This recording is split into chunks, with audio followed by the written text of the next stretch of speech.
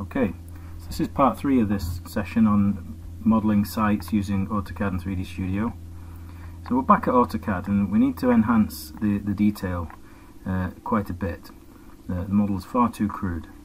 So I'm going to bring back on all the layers just now. So using the keyboard for this, minus LA, return, on, return, star, return twice. Okay, we've got the buildings through in 3D Studio, we don't need to worry about them anymore, so I'm going to freeze those off. Okay, and so what I mentioned in the last video is that generally you find that roads are horizontal across the road, but they could be sloping up or down in their long direction. Okay, so what we need to do is try and establish, a bit more detail for the road areas. So I'm just going to concentrate on this area predominantly. Okay, it takes too long to surface this whole thing and show this in a video. It'd be far too tedious. So I'm just going to concentrate on one area, and then you would apply this to the rest of the model. Okay, so I'm going to create a new layer, and I'm going to call this 3D spine. Okay, I'm going to use this to create a line up the length of the road. Okay, I want this to be fairly visible, so I'm going to go for yellow and make it current. Okay, so what we're going to do is a 3D polyline from the correct height above this point to the correct height above this to the correct height above this. Okay, so the command is 3D poly, return, and I want to start the line in this position in the X and Y coordinates, but at 7.3 meters above it. So to do that, you use a filter, and the filter here would be .xy, return, of this point, and then the command prompt saying, okay, you told me where it is on the ground, what height do you need? Okay, so I need a height of 7.3. Okay, so you can see now where the line is trying to start. If I spin around a wee bit, okay, I'm 7.3 meters above. Oh, I shouldn't have spun around. Okay, you're just going to have to believe me. I'll start that again. Okay, 3D poly from .xy of this point, height 7.3. Okay, so I'm not spinning around now. I'm going to take that to the .xy of this point, but to a height of 8.6. So it's .xy of this point, height, so it's asking me for the Z now, 8.6. Okay, so you can see the yellow line, and then my third point, .xy of this point with a height 10. Okay, then enter to finish. So that line is running up the length of the road, picking up more accurate positions provided by the Ordnance Survey or actual survey points. Okay, now we look down on this, plan and return twice, and what I want to do is firstly create a shape for this junction. Okay, so this road would come down, but then it would kind of level. It would level at the bottom. Otherwise, everything kind of collides at this point. So really the junction wants to be pretty much level. Okay, so it's not a steep road, so it's not going to be noticeable. Okay, so let's just do a polyline for this one. So we'll say that this is going to be the level of the junction. So we'll take a line from a nearest point. So ortho off, nearest onto the O-snaps, and a polyline from here to this point will do. Okay, and then trace around, and I'm just tidying up the Ordnance Survey a little bit. Okay, so I'll take this roughly, well, maybe take it up the road a wee bit more, then take it perpendicular by eye, perpendicular. Okay, Okay, I don't want to go too far up the road because it'll be noticeably level then. Take it right the way across to the other side of the pavement. Okay, then we can tidy up what's happening here. Okay, and because this is a polyline, it's staying at the height that we started with. Okay, the Ordnance Survey, pretty rough. So I'm kind of making things a little bit tidier. Maybe come back a bit too far there. Let's go into about here and then here. Then we'll go across the road and try and pick up where we started. Okay, this bit of line can be removed. We can take that back to there. So we've created a polyline at the correct kind of level in the world. Okay, so that's fairly easy. That's easy to turn into a surface. Okay, these are more tricky, coming away from that. Okay, so what we'll do is create kind of ribs at key points. So we've got something happening here on the site. There's a change in here. It might be the step in a garden wall, you know, ownership boundary. So I'm going to take a line from nearest on the yellow on my spine to a nearest to endpoint, and then repeat that on the other side, just to make a kind of a proper rib cage coming down the road. Okay, I've got a couple of features here. These two happen to be kind of in line with each other, so that's handy. So this is an access point into another property. Okay, so it's a polyline. It's not a 3D poly. So it's a polyline from nearest to endpoint. Same on this side. Go from the endpoint that's there now to nearest to endpoint. Might be better to pick up this side of the opening as well. It makes it easier to model later on. Okay, we've got a change here. We've got something happening relatively important there. So we'll pick up these points and just mirror that on the other side. Okay, let's do down here. We've got 7.3, and we've got another junction here. So let's change this one into a junction. Okay, so let's go from the end of the line. So I'm tabbing to try and get the end of the line. I'm just going to take that to here. Okay, so for this area, it's all going to be at 7.3.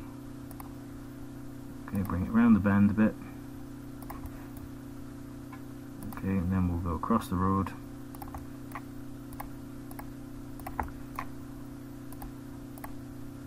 Okay, and the next level point is actually at 7.4 meters, round about here. So this whole area is in reality actually pretty level.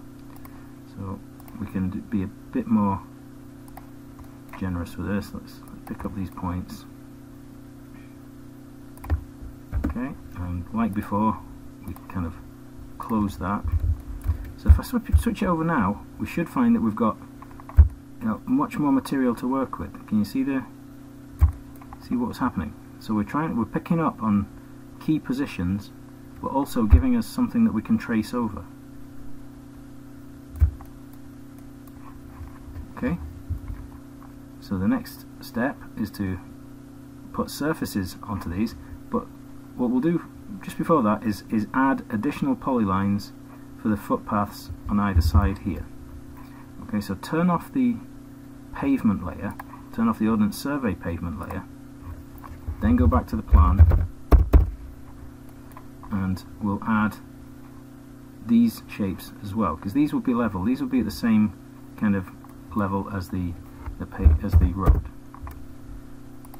So I'm going to trace over these, simplifying it if I want to. So let's go to nearest there, and looking for the endpoints now. Use the tab key if you can't find an endpoint. Tab key will find it for you. And then close the shapes. Use the letter C to close the shapes when you're done. Okay, let's pick the end of that wall. See how really badly the Ordnance Survey stuff is drawn. You know, these guys digitized this many years ago. They didn't even have computer screens to look at. So tabbing helps you find the next point. Okay, so you just run along looking for the points and then C to close. Okay, do the same up here. Okay, I'm looking for useful points to pick up as I go. It's not a fully straight line, so I've got one there, and then C to close. And lastly, 3D poly these areas. You notice I'm always working away from the original shape.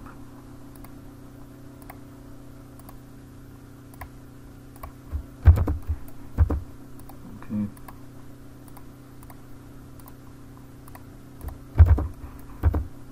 Down to here.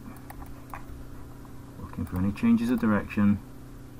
Got a wee one there. It's really quite laborious, but nobody's going to do this for you. There isn't anything you can actually pull in that will say, yeah, there's a pavement, here's all your stuff. You've got a thing like City Engine and the likes, but you know, they're pretty crude. They don't do it in the detail that you necessarily want. Okay, so that's the kind of framework for our roadway and our pavements.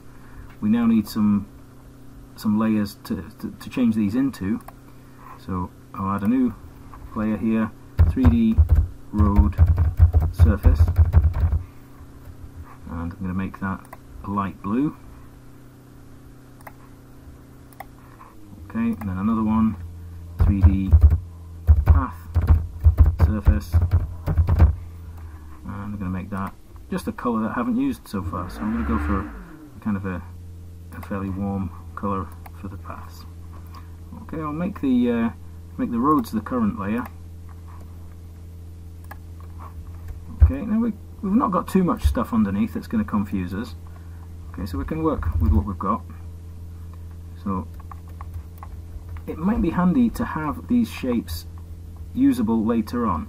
So I'm going to copy these before I destroy them. Okay, so I'll copy these two shapes just now. Okay, just pick a point, come back to the same point, so there's two of them there at the moment. Okay, we can region both of these because they're solids. Because they're closed polylines, they can easily region them. So I'll shade that. You can see we've got two kind of road surfaces. Back to 2D wireframe. Now we're doing 3D faces, and we're using our spine instead. So let's just switch this stuff off. It makes it a little bit easier to see what's happening. Okay, so it's 3F, and where you can do four-sided ones, do them. So it's 1, 2, 3, 4. Return to get your command back. I've got too many points here, so I'm going to take it to here and then to here. Do a three-sided one at that point. I can now do a four-sided one.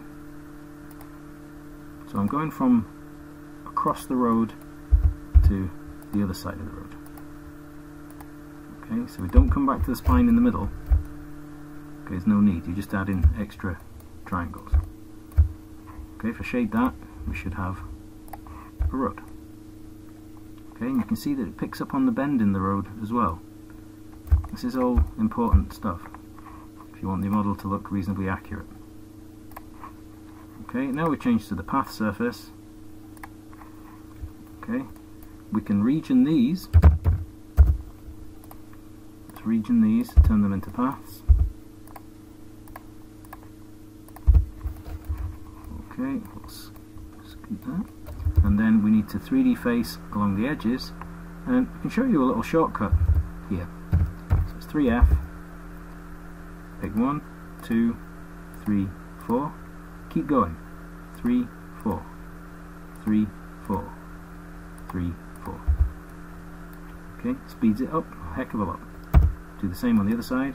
1, 2, 3, 4, 3, 4, 3, 4, 3, 4, 3, 4. Pretty laborious, but you get the shapes you want. So shade that, and we can see the road. Okay, next step would be to bring the surface back to AutoCAD to then try and melt it into what we've got here. So I think we'll do that in the next video. We'll stop just here because I've shown you how you generate your road surface, and that could be the starting point for the model. You know, quite often that's the case. That's what I need to start with. Okay, you can see here that it's not tying in with the edges of the model, so we would have to do a bit of tidying up there to give ourselves a tidier edge. Okay, so we'll stop the video just there and then move on to the next portion of work.